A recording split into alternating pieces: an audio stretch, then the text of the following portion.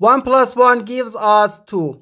And 4 times 2 equals 8. So 8 divided by 8 equals 1. But this answer is not correct.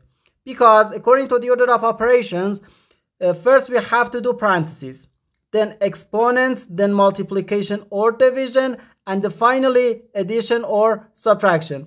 Remember that multiplication and division have equal priority and we have to work from left to right. And the same applies to addition and subtraction. In this expression, we have one division, one multiplication, and one parentheses.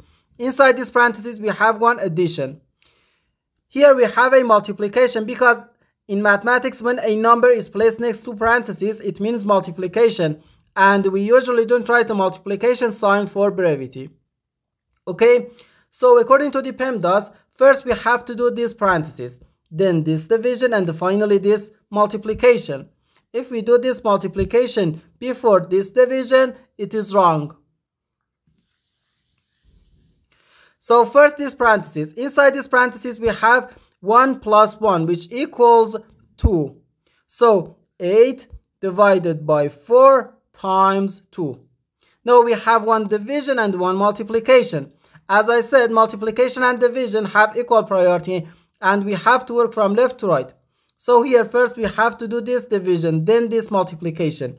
8 divided by 4 gives us 2. So 2 times 2, which equals 4. And this is our final answer to this problem. The correct answer is 4.